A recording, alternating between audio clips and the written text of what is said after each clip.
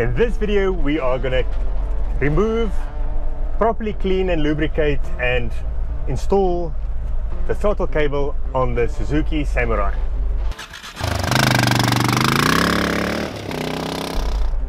Hi, I'm Francois from adventurebiketroop.com, and in this video we're back on four wheels again with the Suzuki Samurai. The throttle is sticking, it's quite hard to press down, there's a lot of resistance. I wanted to order a new one, and then the guy who wanted to sell it to me said it's not going to, it's probably just needs some cleaning. The car doesn't have a lot of kilometers on it, it's about 100,000 miles. So the throttle cable is probably still fine, it's just dirty. So we are going to remove it now, clean it out with WD40, lube it with oil and put it back in the car. Let's have a look at the throttle cable. So I wanted to replace the cable because this pedal is super sticky. So if I press on this, you can see that's how far it goes, but it's not even pulling on the carburetor at all. So if you wanted to press it all the way to the floor, you really have to flex your foot muscles. So I'm going to remove the cable and clean it out. So I did want to order a replacement, and then I spoke to a friendly guy that specializes in Suzukis, and he said no, it's probably just a dirty cable. If it hasn't snapped, don't replace it. So we're going to see if I can clean it out with WD40, lube it again, and hopefully it's going to ride or drive better then. Because currently you really have to give it everything you've got with your right foot, and then it sort of moves. So let's see. And the Suzuki stood for quite a number of years. I bought it from my dad, and he really looked after it. You can see how clean it is, but it didn't drive every day. So let's see what we can do. Okay, so the first thing is to remove this lock nuts, the number 12 millimeter on the carburetor. And there we go. And then unhook it here from the end. Oh, one hand, that's actually easier than I thought. And then just to remember how it is located. So ideally you would want to place the new cable next to it so that you don't lose track of where it runs. But this is actually, it just goes straight from the carburetor all the way to the firewall where it goes in. So I'm just going to press in this cable to get some slack on the other end.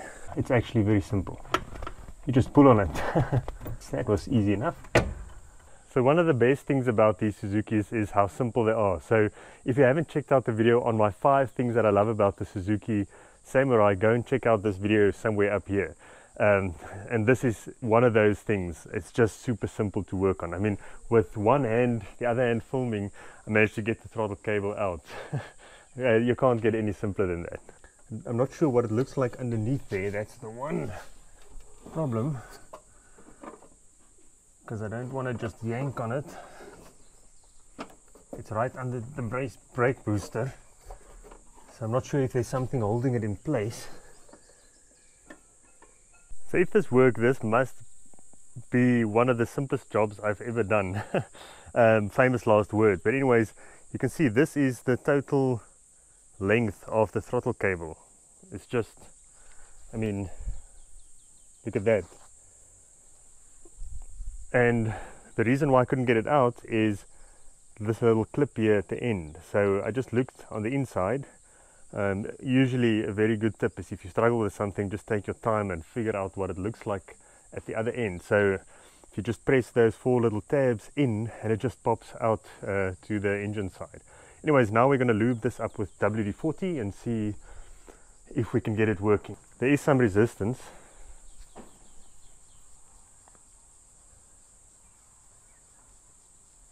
If I pull on it like that. So I'm going to clean it out and then we'll see. Just to make sure I'm not missing something, I just want to check the spring, and you can see how easy it should move. So this is what it should feel like as you tug on the throttle cable. Okay, so we've clamped it here in the vise. There's the old KTM 250XC that we're building. There's a playlist for this up here somewhere. And I found the fork seals, so we can actually get going again this weekend. But anyways, more on that later. So we're going to lube this with WD-40, Any lube should probably do, but someone said to use WD40 because it's cleaner than other stuff like Q20 or yeah, I don't know, some of the more synthetic stuff, I think. I don't know, comment below if you know. Okay, so the idea is to just spray it in there. Whoops. Then move this up and down until it moves freely. I can already see there's no damage to the cables. It doesn't look frayed at either of the ends. You can see the lube goes in there as you move it up and down. So I'm just going to keep doing that until it feels like a new cable. And then drip some oil in there. You can see coming out. Well, I'm going to wait until it comes out at the other end, but there's no fraying, and the chances of it being frayed on the inside is super slim. So, but I can feel there's a lot of resistance. Okay, so I'm going to keep working it, and then I'll show you at the end what it looks like.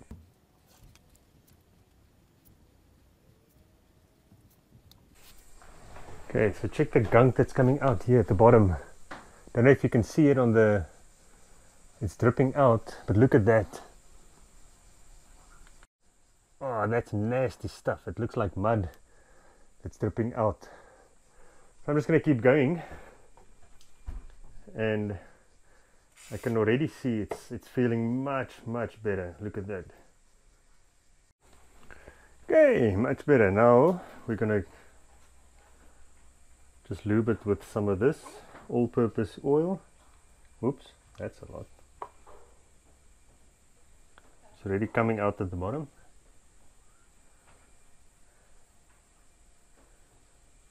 I don't think I have to pour the whole bottle in, just a drop or two. And then wipe it all down and put it back in. Okay, now that everything's clean, I think the trick is going to be to try to locate the hole for the throttle cable, because it's under the brake booster there. So I'm not going to be able to film that, but I'm going to try to feel and stick that cable through there and then clip it back in, and then we'll film the top bit where I set the tension. I had to stick a screwdriver in from this side and then feel it from the other side. And I managed to get it through. You won't probably be able to see it, but I broke off one of those 4 little tabs, and I could feel it when I pressed it from this side to go in that way, but these little clips always get brittle, so I'll probably just order another throttle cable and keep it with me, but this one is in there. And now just on the other side we have to fit it back. So we'll first just see that it's routed properly, and it is.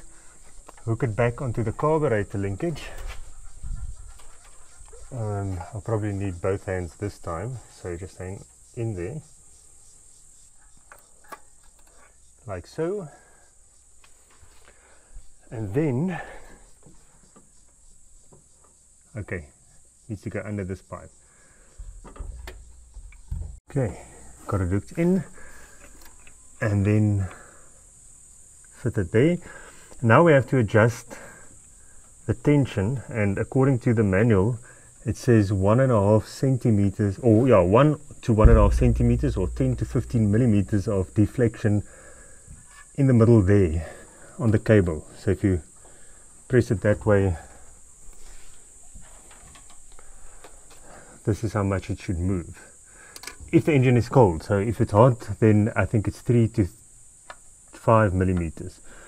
So see if I can set it, and then we'll take it for a test drive. When diagnosing problems like this, it's always easy to make an assumption or jump to conclusions.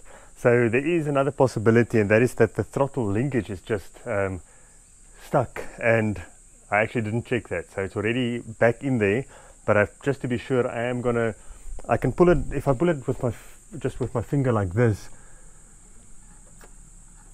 I can feel there is a bit of tension. It's not super bad, but I'm just going to spray it with carb cleaner just to make sure, to if there's any dirt in there, and then we'll take it for a test drive and see what happens.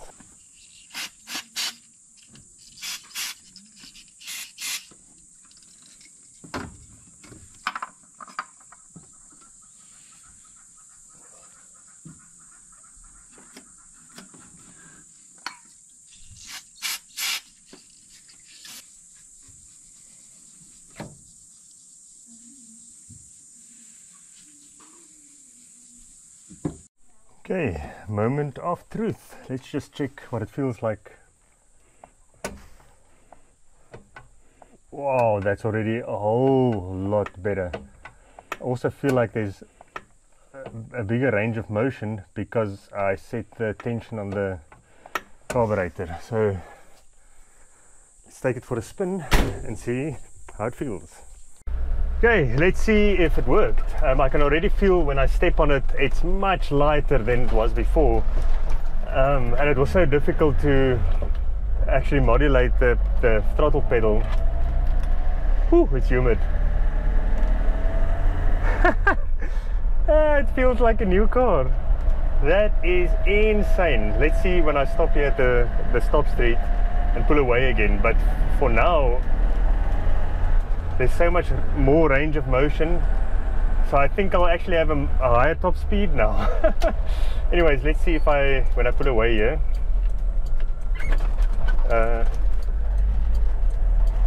oh, it's so much nicer. Anyways, that worked. Thank you for joining, and if you want to see more on the Suzuki, please comment and subscribe. I promise there are going to be more bike stuff. Anyways, thanks for watching. See you next time. Cheerio.